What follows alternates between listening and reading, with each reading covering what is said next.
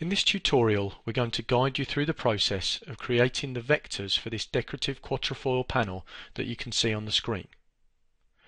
As we work our way through what's a relatively complex layout, we're going to use the layers function within the software to help keep our data organised and help us manage it. This will also be beneficial when we come to the toolpathing stage for this example, which will be covered in the companion tutorial to this. Essentially, this whole design is constructed from very simple shapes. We're going to create lots of circles and some rectangles and then use the tools within the software such as the offsetting, the welding, the subtract tool, and also rely heavily on the mirroring tool in order to create all the symmetry. Ultimately, you're going to end up with this set of vectors that you can see here. So let's go ahead and start a new copy of the software.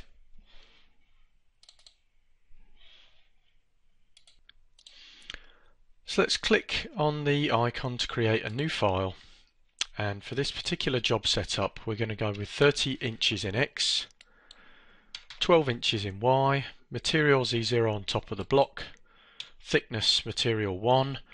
For the design portion of it, we're going to set the datum to be in the center here, so you can see with the red square that X0, Y0 is in that position. Working in inches, we're going to hit OK. So as we work through creating our vectors, we're going to keep the data organised on layers. This will also be helpful when we come to calculating the toolpaths in order to make it easier to select particular items.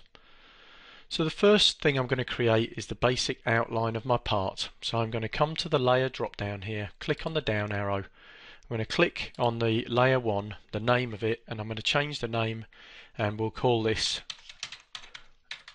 outline shape. Hit close. So that's the current layer. It's the only layer we have at the moment. I'm going to go ahead and draw a rectangle on that layer. So click on the icon to draw a rectangle, and I'm going to put the anchor point for this in the center at X0, Y0, and we're going to make this 27 inches wide and 10.5 inches high. Hit create and close. Let's set up another new layer now for our next pieces of geometry. I'm going to click on this down arrow here, click on the button to add new layer, and we'll call this top and bottom grooves. Hit close, and I'm going to create a rectangle, and I want to snap to the corner of our larger rectangle here, and so I'm going to click on the lower left hand corner for our anchor point. I'm going to snap here, so when I get the cursor changed down, I'm going to click, holding the mouse down, I'm going to move the mouse over to this side, snap to that corner and let go, and you can see that's picked up the width of those two snap points, and now when I specify the height it will go up from that lower left hand corner there. So I'll put in a ½ inch value for the height, hit create and close. So there's my little rectangle I've just created. Now I'm going to select that, and I'm going to ask the software to move that, and I'm going to move that relative to its current position. I'm going to go Y value 0.375 inches and hit apply. So we're just moving that up by 3/8 of an inch. And now what I'd like to do is create a mirrored copy of that, the part symmetrical top to bottom, and so I'm going to come into the mirror selected objects and flip about job center. I want to flip about this line in the middle here. I'm going to flip it vertically and make sure I've got create a mirrored copy checked. So click on the icon to flip vertical. There is the top part, or the top shape for our two grooves there. So I'm happy with what we've created here. What I'm going to do now is make these layers invisible, because we won't be needing this geometry for a little while, and create another new layer for the next shapes that we're going to make.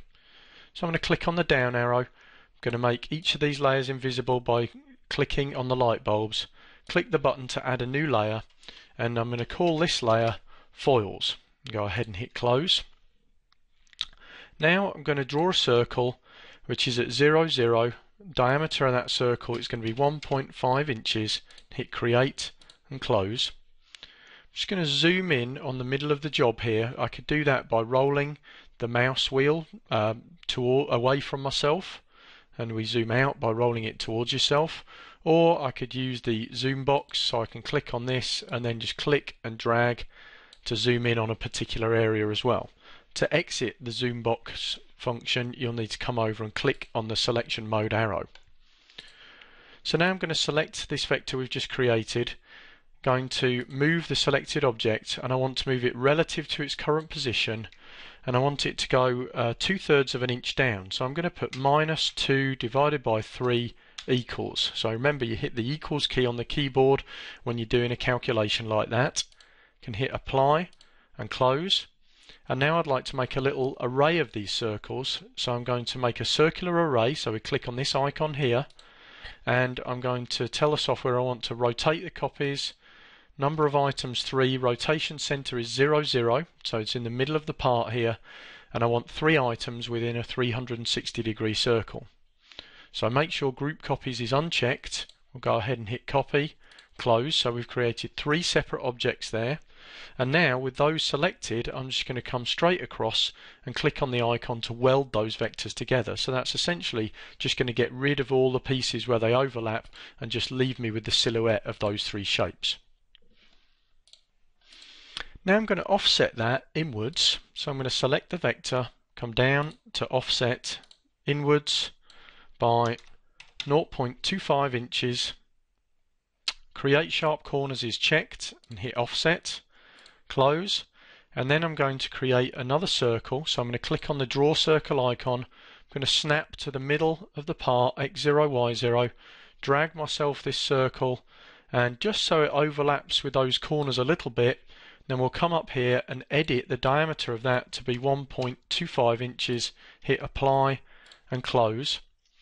And now what I want to do is effectively weld these 2 shapes together. So I'm going to take the circle, shift and select this shape that we offset, come down here, and again I'm going to choose the weld selected vectors option so I get the silhouette, the outer silhouette of those 2 shapes where they overlap. Click on that, and there we can see we've created our nice little trifoil shape that we're going to use in our design. So let's zoom our work area to fit now. Come under the 2D view control and click on the icon here. And next I'm going to draw a circle. Click on the create circle icon, and we're going to make this diameter 7.5, centered 0, 0. Hit create and close. Next, I want to make a copy of this moved over 9 inches to the left.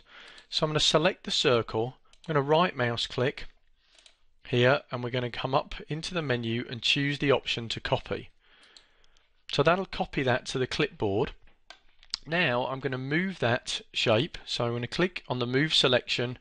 We're going to go relative to its current position, and we're going to go -9 along the x-axis, -9 inches from its current position, hit apply and close. And now what we can do is right mouse click and go to paste, and that will paste back in the shape that we copied onto the clipboard. Now I'd like to take our trifoil shape and just align that with the top edge of these circles, and so that it's equidistant between them. To help me do that, I'm going to create a line which is snapped to the top 2 points of each of these circles. Come over, click on the draw polyline tool, and we'll just click and snap to there, and then get to the snap point there so we can see the cursor change, and click there. Right mouse click in order to accept that.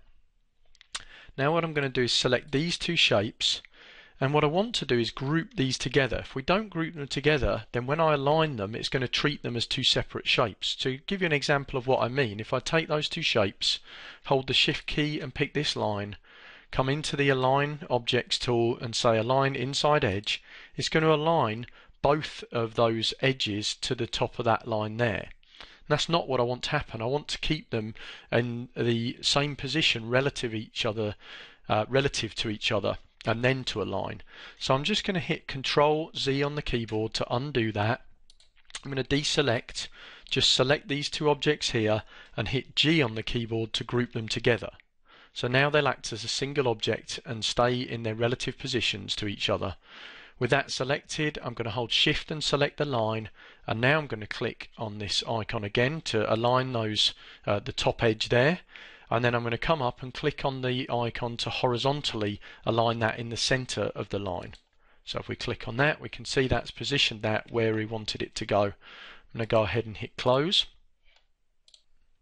Now what I'd like to do is create some offset vectors that are going to give me all the geometry I need to create the little decorative V-carved elements that are going to be part of our design.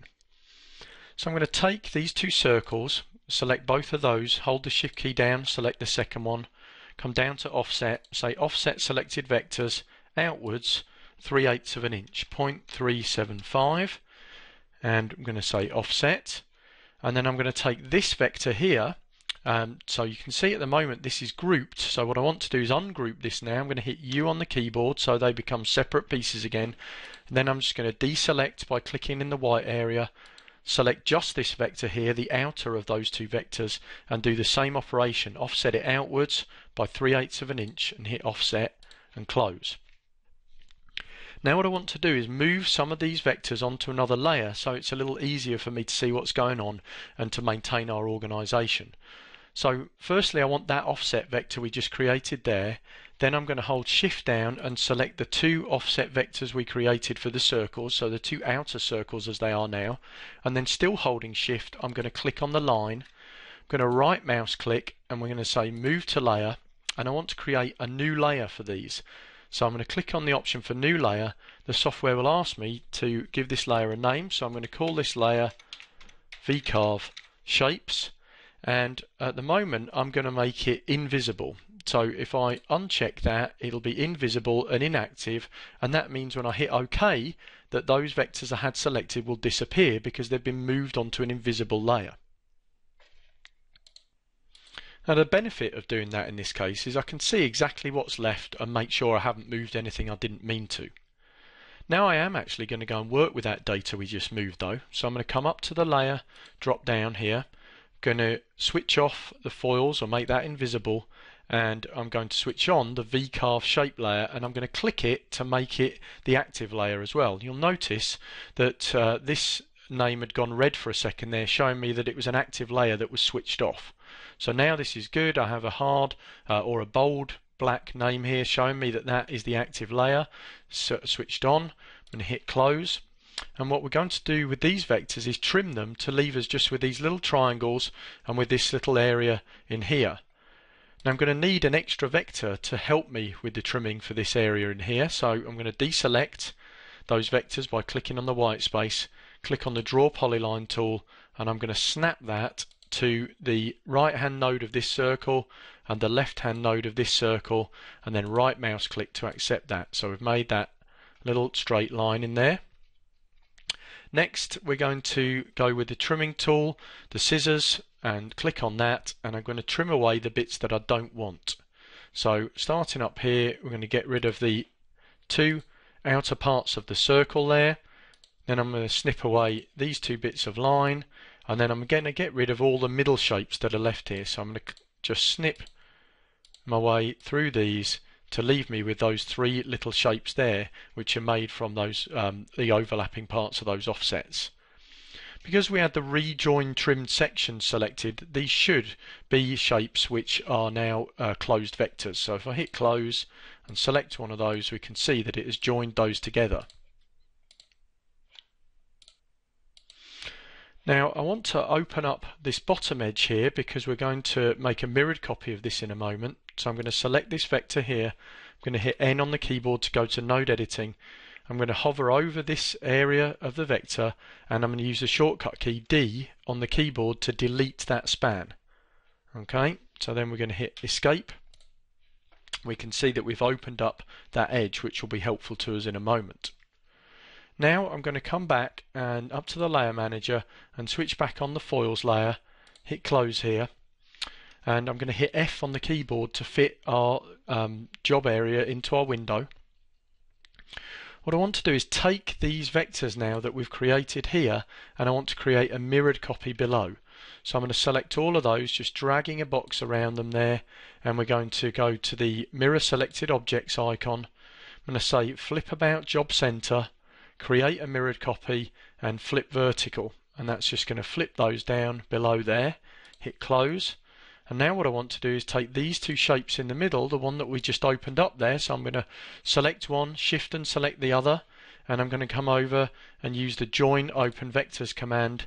So that's going to make one closed vector after I hit the join button here, hit close. So I've got another mirroring operation now, and that's that I want to take these two vectors here and mirror those to the other side of the circle.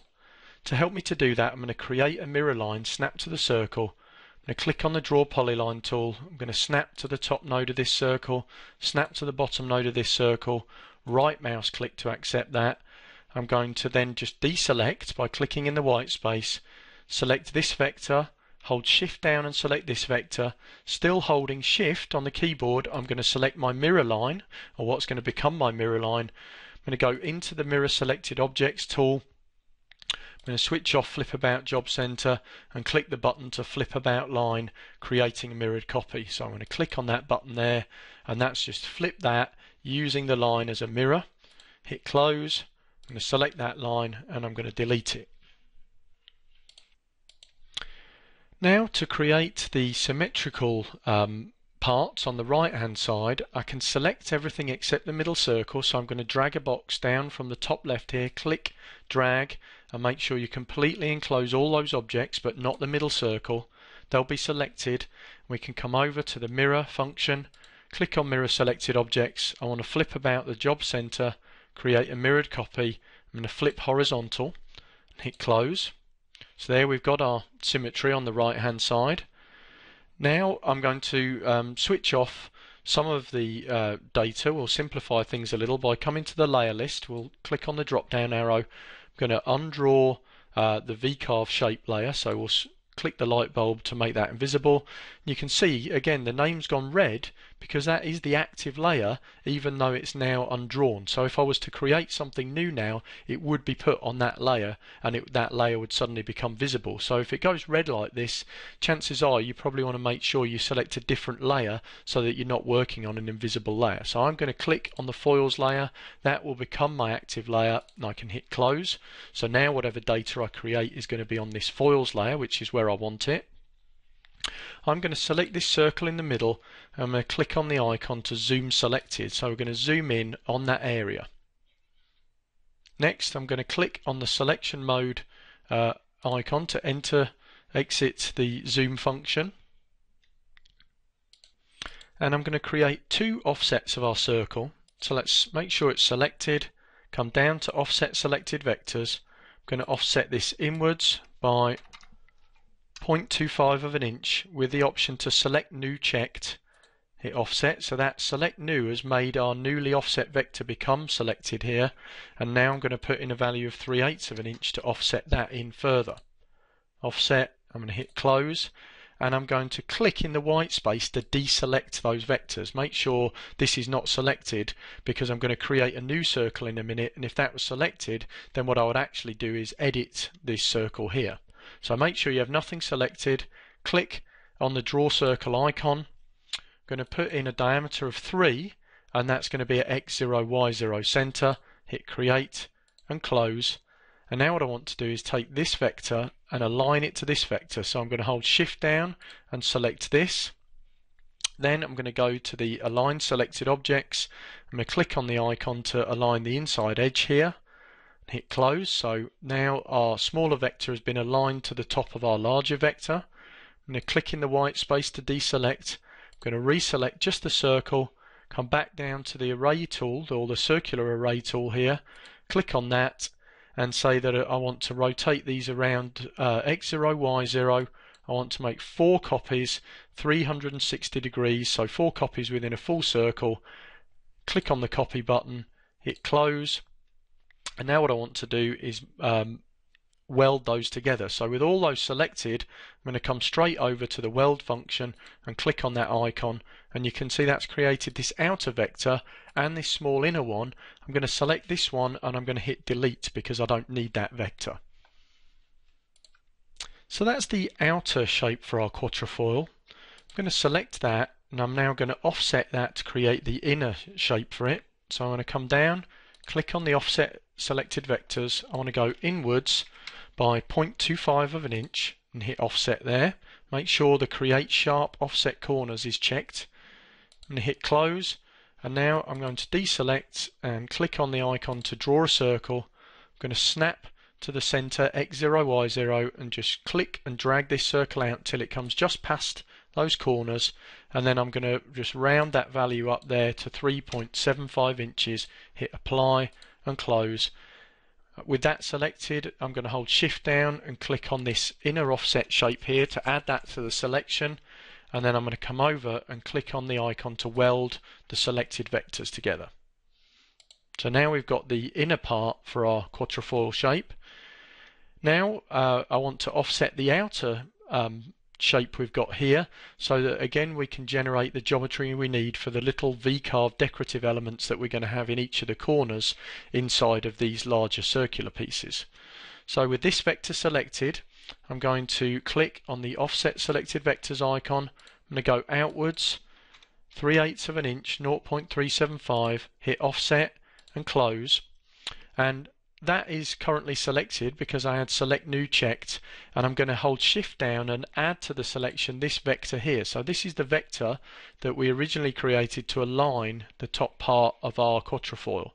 So with these two vectors selected, I'm going to right mouse click and ask the software to move those, so move to layer, and I'm going to move those onto the Vcarve shape layer, and they'll disappear because that layer is currently invisible. Let's come over and click on the icon to zoom to fit.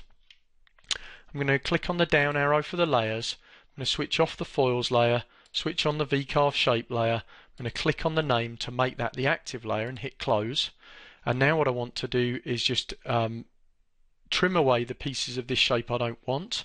I could use the scissors tool, or in this case what I can see is what I actually want to do is have the circle as my main vector and then subtract the kind of quatrefoil shape from it. So I'm going to select the circle first, shift and select this other shape here. I'm going to come over and choose the option to subtract vectors, and you can see once we've taken away that shape from the circle, we're left with these little pieces here, which is just what I wanted, and each of those is a nice closed vector.